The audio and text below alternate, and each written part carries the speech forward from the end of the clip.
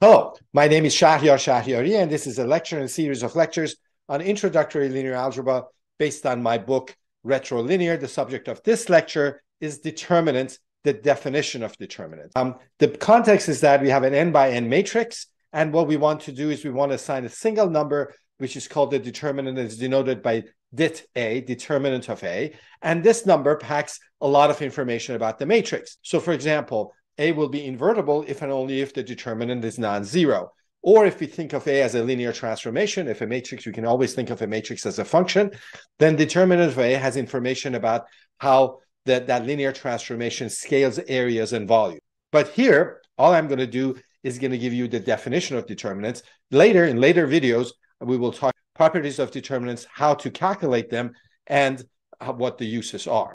The plan for this lecture is first tell you what a permutation is. There are several ways of defining determinants, and I've chosen one way to do that. And for that, I need to tell you what a permutation is, what are odd and even permutations, what are elementary products, what are signed elementary products, and then I can tell you what the definition of a determinant is.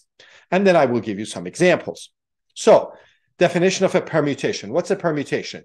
If you have n objects, and usually we denote that by bracket n, the set 1 through n objects, a permutation of that set is just an arrangement of those elements in some order, without any omissions and without any repetitions. So you just take your n things and you reorder them in some particular way, and that's a permutation.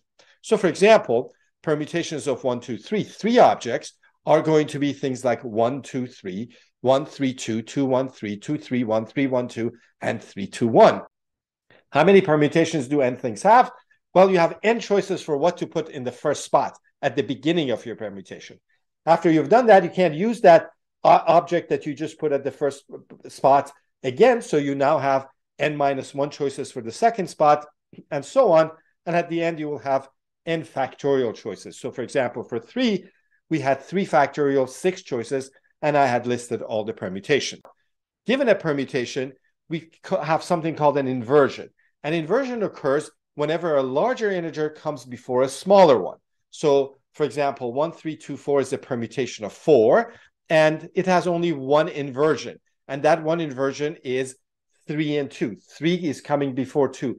3 is out of place, and that's called an inversion. And there's only one such inversion for that permutation of 4 things. On the other hand, if you look at 4, 3, 2, 1, which is also a permutation of 4 things, it has 6 inversions. Because 4 is coming before 3, 2, 1, that's 3 inversions. 3 is coming before 2 and 1, that's 2 inversions. And 2 is coming before 1, and that's another one. And 1 plus 2 plus 3, that's 6. So there's 6 inversions. Based on the number of inversions, we split the permutations into 2 subsets: even permutations and odd permutations. A permutation is even if it has even number of inversions. And it's odd if it has an odd number of inversions. For example, 1, 3, 2, 4, because it had just one inversion, is an odd permutation. 4, 3, 2, 1, because it had 6 inversions and 6 is even, it's an even permutation. Just as an aside, let me tell you that you can define odd and even permutations differently. In group theory, one defines the odd and permutation using transpositions. A transposition is a permutation where you just switch the place of 2 elements. Not switch at the place of everything, just switch the place of 2 things. A permutation is even if you can get to it by an even number of transpositions. In group theory, we say that a permutation is even if it's a product of an even number of transpositions. And likewise, if you need an odd number of transpositions, an odd number of switching 2 things to get to it, then it's an odd permutation. If you define odd and even permutation this way, then you do have to prove something that's not actually that easy to prove, which is that there's no permutation that's both even and odd. That doesn't follow immediately from the definition. That will need a proof. We are not going to use this definition in this talk, but in my group theory lectures, you can see this definition and also the corresponding theorem. So now I can finally get to matrices. Again, remember, determinants are going to be a number assigned to a matrix, and now I will be able to talk about that. So we start with an n by n matrix. So it has n rows and n columns, and it has n squared entries. And you pick an entry from row 1. Then you pick an entry from row 2, but you should make sure that you don't pick one from the same column as you've picked the first one. And you could picking an entry from each row. You just go down from row 1, row 2, row 3. And in each row, whenever you pick one, making sure that you never use a column that you've already used. And you find the product of those things, and that's called an elementary product of this matrix. So the entries are picked as if you were placing rooks on a chessboard in a way that the rooks would not attack each other. So no two rooks on the same row, no two rooks in the same column. So one more time, an elementary product is a product multiplying n entries of your matrix, no two of them coming from the same row, no two of them coming from the same column. Okay, so for example, here's a 3 by 3 matrix, and 5 times 7 times 19 is an elementary product because there's 3 of them, one from each row and each column, and no two coming from the same row or to the same column. 3 times 7 times 23, or 1 times 11 times 23, or 5 times 11 times 17, or 3 times 13 times 17, and finally 1 times 13 times 19. These are all elementary products. How many elementary products are there? Well, if A is n by n, there's n factorial of them. Why? Because on the first row, you have n choices. The second row, you can't use that column. You now have n minus 1 choices. The third row, you have n minus 2 choices. You go down and you get n factorial, just like permutations. In fact, if you start with an elementary product, write down the column number in order. So you start from the first row, pick an element. Maybe that was from column 47. So write 47.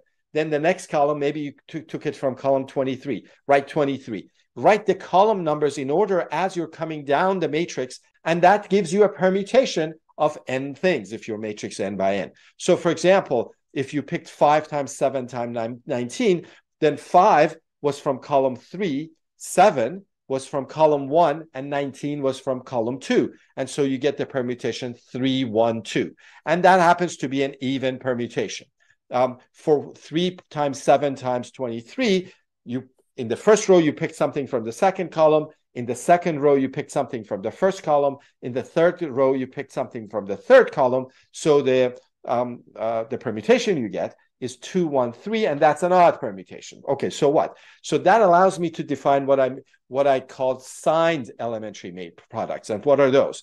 So you have an n by n matrix. You pick an elementary product. What is that? You pick n elements, one from each row and each column, no two elements from the same row or two columns.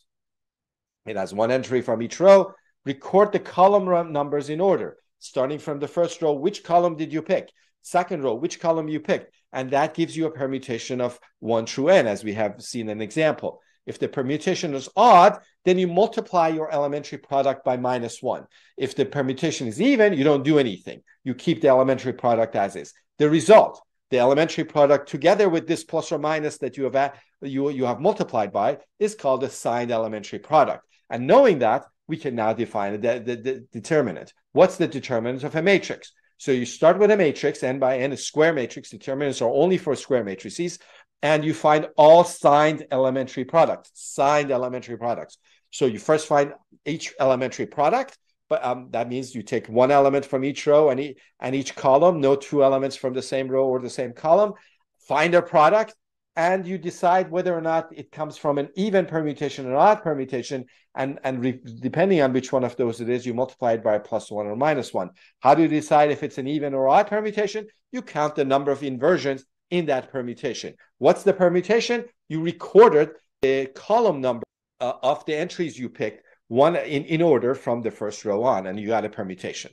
After you get all the signed elementary products, you add them together. So you find the sum of all the signed elementary products. So you find these products, but then you add them, and the answer is the determinant. And again, it's denoted by dit, parentheses A, determinant of A. That's how we read that.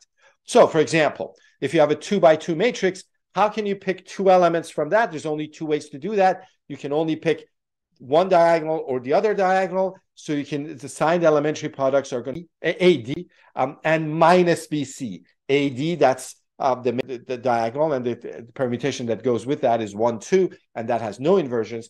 The other one is 2, 1. BC is the permutation 2, 1 that has one inversion, is an odd permutation, so it gets a minus. These are the signed elementary products. Now you have to add them, and so the determinant becomes AD minus BC. The main diagonal multiplied minus the other diagonal subtracted. If you have a 3 by 3 matrix, then the signed elementary products are a whole bunch of them. There's three even ones and 3 odd ones. Like the first one, A11, A22, A33, that's if you pick the permutation 1, 2, 3 from the first column, from the second column, from the third column, that has no inversions and comes as plus. This next one I have is A11, A23, A32, and that's the permutation 1, 3, 2, and that's an odd permutation, and so it gets a negative one. And so the determinant will be when you add all of these up. The definition of determinants is not very practical in terms of finding it, because you've got to find all these elementary products and their signs and so forth. And so we will find, using the definition, we'll first come up with some property of determinants, and then we'll use that to find alternate methods of finding the determinants that will be a lot friendlier. But even so, the definition of the determinant is going to be as important, because that's how we're going to find properties. And also in some cases, we will be able to find the determinants directly. Like, for example, if you have a matrix, a 4 by 4 matrix like the one I have, or an n by n matrix that's upper triangular, that means that below the diagonal, all the entries are 0. If you have a matrix like that, then what are the elementary products? How can you pick? Well, you can pick the 24 elementary products, but most of them will be 0. Because if in the last row you pick anything other than lambda 4, that last entry, then the product will be 0. Because if anything in your product is a 0, then when you multiply them, you get a 0. So the only way to get a non-zero thing here is to pick that lambda 4 from that last row. That means that for the third row, the only choice you have is lambda 3, so as not to get 0. And the same thing with the second row and the first row. And so the only non-zero signed elementary product is going to be lambda 1, lambda 2, lambda 3, lambda 4. That's an even permutation, it has no inversions, and so it just gets a plus. And so, for example, we just proved that if you have an upper triangular matrix, again, that means a matrix that below the diagonal, it's all zeros. The only action is happening on the diagonal and above, or if it's lower triangular, same argument. If all above the diagonal is all zeros, then the determinant is the product of the diagonal entries. Another example of how we can use the definition to find determinants is if our matrix happens to have a row of zeros. If it has a row of zeros, then when we find elementary products, we have to always pick something from that row, and that something will be 0. And when we multiply by other things, we will get 0. And so all elementary products will be 0. Doesn't matter if they're even or odd, they're all zeros, and the determinant will be 0. So these are 2 quick examples of how we can actually use the definition to find the determinant, although in later videos, we will find better methods for finding determinants. In fact, this was the definition of determinant video, and the next one is going to have basic properties of the determinant. Then we will going to talk about the interaction of elementary row operations with determinants. When you do elementary row operations, what happens to a determinant? Then we prove 2 major properties of determinants. That one, that if A is invertible if and only if the determinant is non-zero, and another one that a determinant of a product AB is determinant of A times determinant of B. We do cofactor expansion, adjoints, the Wronskian, and the relationship between determinants and area and volume. This is the end of this lecture. Please like my video if you liked it. And if you would like to be subjected to more videos like this, please subscribe and keep hydrated at all times.